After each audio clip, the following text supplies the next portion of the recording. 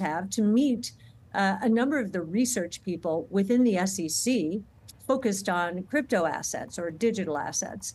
And we have found them to be extremely thoughtful, extremely knowledgeable, very positive. And I think the outlook is bright for a spot Bitcoin ETF. And we do think it will be in January. After being denied several times by the SEC without hearing from anyone at the SEC, we and others we know have gotten questions from the SEC, very thoughtful, detailed, technical questions. That's a very positive move. And it's not just one set of questions, it's follow-up questions. That is really good. Now, you ask if the SEC is data-driven. We have had the opportunity, as many others have, to meet a number of the research people within the SEC focused on crypto assets or digital assets. And we have found them to be extremely thoughtful, extremely knowledgeable, and actually a great source of comfort, frankly, because we don't want an ETF, a spot Bitcoin ETF, to get the green light if there are any uncertainties that the SEC may have. So I think we're answering those uncertainties one by one, each of the filers for a spot Bitcoin ETF. And I think the dialogues are very positive. And I think the outlook is bright for a spot Bitcoin ETF. And we do think it will be in January. Famous last words, don't want to say we know anything because we don't, but it's just the actions of the SEC that are leading us to that conclusion. January 10th is the date specifically that a lot of folks are watching here. You know, prices have been rising in advance of anticipation for approval.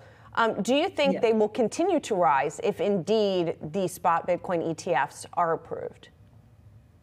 Well, in the very short term, because of the big move we've had, and it's an anticipatory move based on the expectation that a spot Bitcoin ETF will be approved, one or more, and it probably is more. So there has been a big anticipatory move. Those who have been moving in and enjoying some nice profits will probably, quote unquote, sell on the news. That's an expression that traders use. So you anticipate the event, bid up the price, and then sell on the news.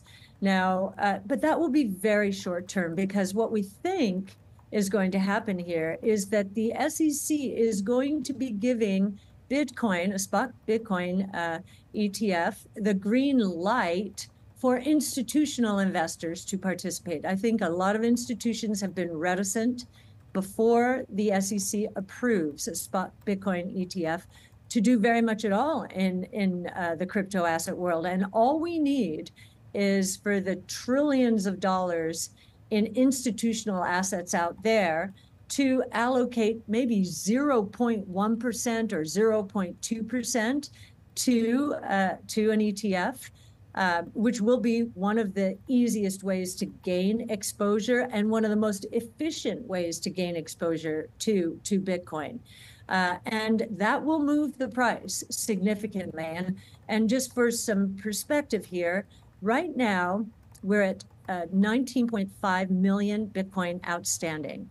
The system is mathematically metered to stop at 21 million units. So scarcity value is beginning to have an impact, especially because as we look at long-term holders, those holding and not moving Bitcoin for 1 year, those are up to 15 million units or 15 million Bitcoin.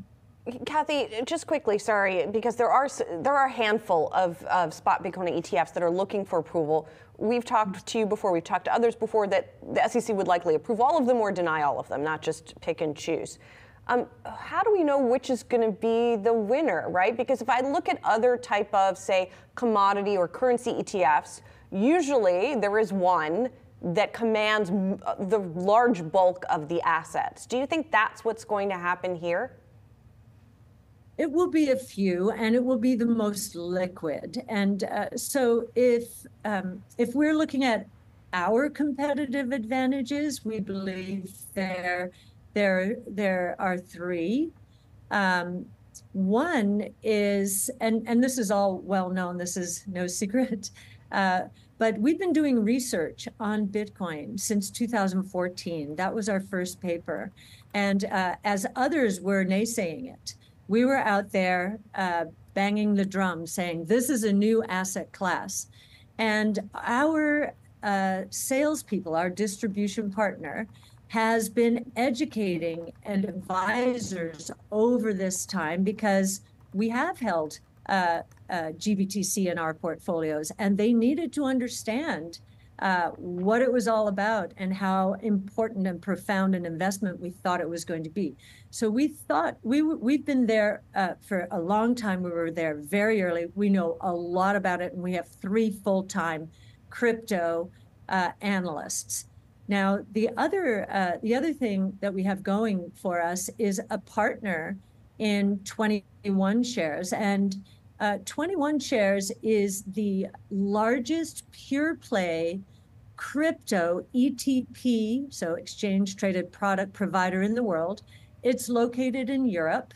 It has launched 40 funds in the last 5 years, so it has been through booms and busts already and has been tested. So, and others who are in the running cannot say the same thing. Right. So, yeah, we're trying to obviously emphasize those strong points. Others have their own strong points as well, and those who have the most liquidity have the most to win. We do think often in the ETF world, it is winners, right. 1 or 2 or 3 maybe winners take most. Yeah.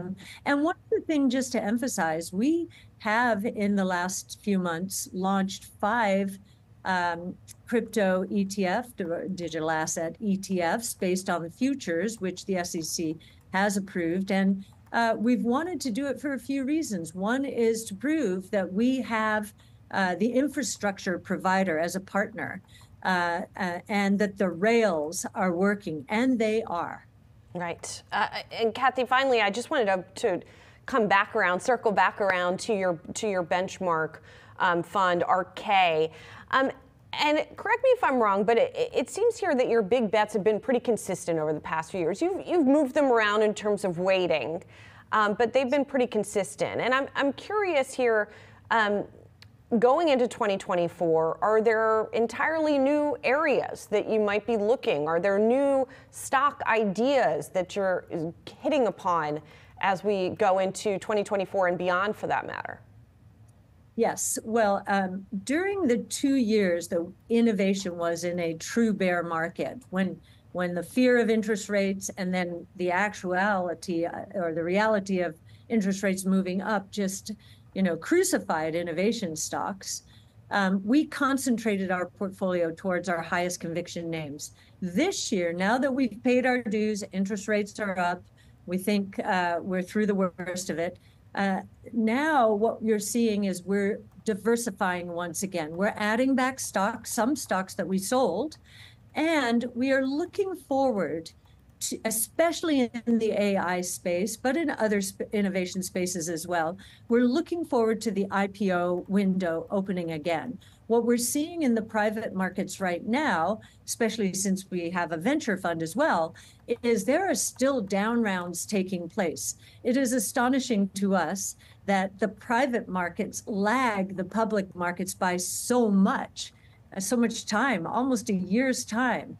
And so we're looking for IPOs, and we'll be eager investors. So you'll see us further diversifying as the IPO window opens up. And we think that will happen as interest rates